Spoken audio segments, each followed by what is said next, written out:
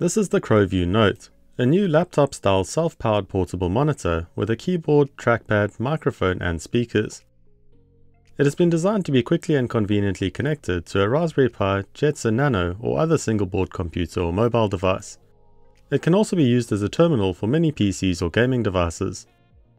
Before unboxing it, just a disclaimer that this is an early prototype. Crow sent it over for me to try out and share with you, as they launched their crowdfunding campaign this month. So there may be some changes between this and the device that is eventually shipped out. Included in the box is the CrowView Note, a power adapter, and then 2 adapter boards, one for the Raspberry Pi 5 and one for an NVIDIA Jetson Nano. The body of the CrowView Note is plastic, although it is finished to look like aluminium. It would have been great to have an all-metal shell, but I presume they went with plastic to keep the cost down. It weighs a little over 1.1 kilograms or 2.5 pounds, and it has a built-in 5000 mAh battery. We'll see what this looks like in terms of battery life in a bit, as this is going to depend on what is being powered. First up, the display is a 14-inch 1080p IPS panel with a refresh rate of 60 Hz. Then we've got a keyboard and trackpad. The keyboard feels fairly decent and comfortable to use. The frame is quite thin, so there is a bit of flex if you push down hard on the keys. It definitely doesn't feel like a high-end keyboard, and similarly with the trackpad. You can't click the trackpad at every position. You can only left and right click at the front of the pad. It's got a range of function keys like most laptop keyboards. These keys do things like control the volume and backlight, turn the trackpad on and off, and provide some media controls. Above the keyboard are some indicator LEDs. We've got a status indicator, which is on when the CrowView Note is powered on, and then a caps lock and numlock indicator. Alongside that is a microphone. On the left side we've got a USB port to connect the keyboard, trackpad and other I/O. Then a mini HDMI port for the display input, and then a USB-C port to power the connected device at 5 volts and up to 5 amps. This has been designed to match the Raspberry Pi 5's power supply requirements. On the right side we've got another USB-C port. This one's full feature though, so devices that support USB-C DisplayPort can make use of a single USB-C cable to this port to charge the device and connect to the CrowView Note's display, keyboard, trackpad and other features. Next to that is a headphone jack that redirects the speaker audio. Then we've got another USB port. This port can be used to add peripherals to the connected device. Then we've got a 3.5mm barrel jack. This is for power provided by the included 12V 4A adapter. It would have been nice to have power supplied through a USB-C port, but I'm glad that they've gone with this rather than a dangerous non-power delivery 12V USB-C power supply that I've seen on some other devices. This little hole next to the power port is an indicator LED that lights up red when the internal battery is charging. The speakers are underneath the CrowView Note. Their product sticker is covering what seems to be an NVMe drive access slot, so I assume that this laptop frame is from an actual laptop and has been repurposed for this product, again likely to keep the cost down. We'll open the bottom up later to take a look inside. So that's an overview of the hardware. Now let's get a Pi connected to it and try it out. Flexibility is what Crow had in mind when designing the CrowView Note. So instead of providing a proprietary port through which the carrier board can be connected, they've designed all the interfaces through standard ports. This means that you can either use their carrier boards to connect specific devices and remove the need for cables, or you can connect devices without a carrier board using standard cables. To connect our Pi to the CrowView Note, we're going to use one of the 2 included carrier boards. The Pi version connects to the USB-C and HDMI ports on the side of the Pi, and then uses a jumper across one of the front USB 3 ports. The carrier board then plugs into the 3 ports on the side of the CrowView Note.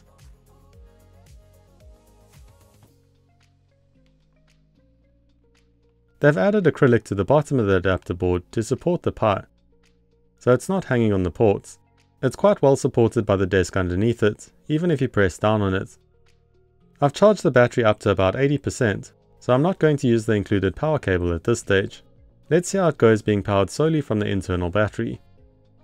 Pressing the power button provides power to the Pi 5 to boot up. Once booted up, we're on the desktop. The display looks really good.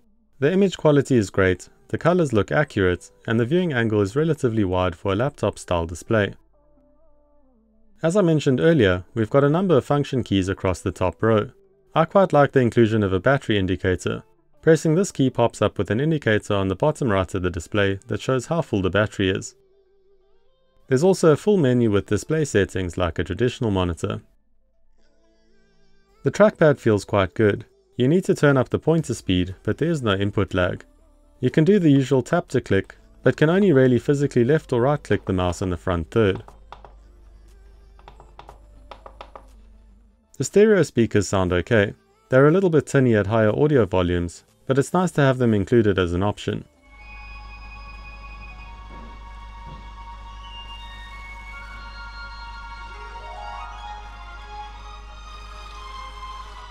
The CrowView's power button is not connected to the Pi's power button, so you need to shut down the Pi safely by either pressing its power button or shutting it down through software, and you'll then need to press the CrowView's power button to remove power to the Pi once shut down.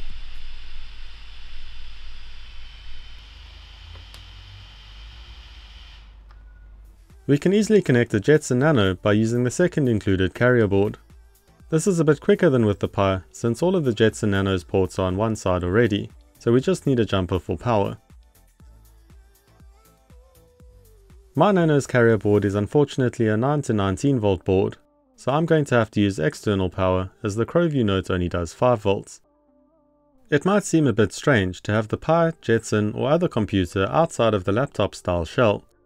Crow have made a laptop style computer for a Raspberry Pi previously which integrated it into the enclosure. But this results in a very thick laptop base which reduces portability and access to the Pi, so I prefer this arrangement. This also allows you much more versatility to use different single board computers, mini computers and mobile phones, all with minimal effort.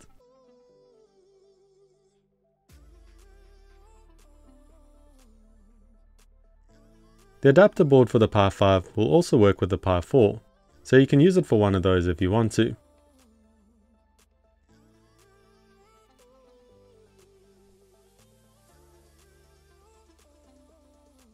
Or as I mentioned earlier, you can connect any single board computer up using standard cables instead of the included adapter boards.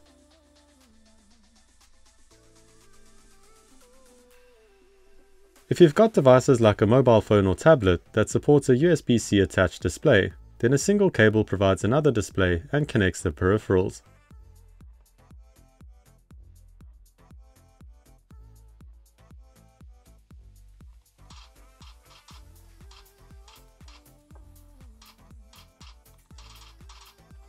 In terms of battery life, I got about 2.5 hours when running a Pi 5 with an NVMe drive and under moderate load. You'd probably get close to 3.5 hours on a light load or when idle on the desktop.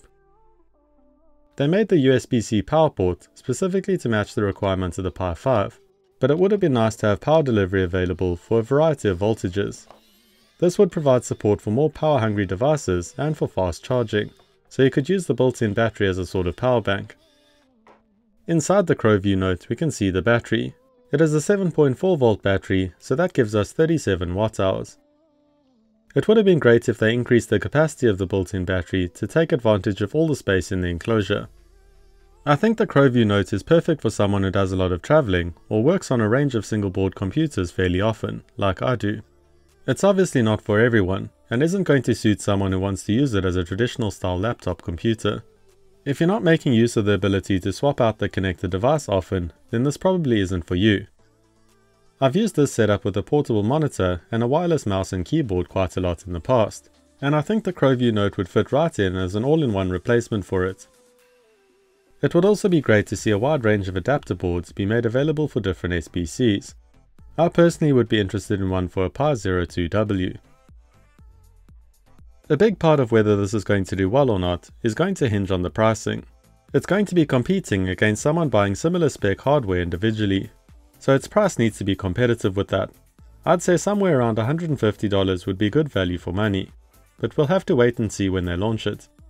This product is still in the crowdfunding stage, which obviously comes with some inherent risks. Use your own discretion when supporting these types of projects. Crow have been around for a number of years and have successfully crowdfunded 5 other products, so they've been reliable so far. Let me know what you think of the CrowView Note in the comment section below.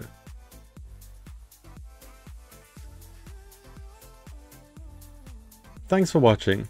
Please remember to like this video if you enjoyed it, and subscribe for more tech and electronics projects, tutorials and reviews.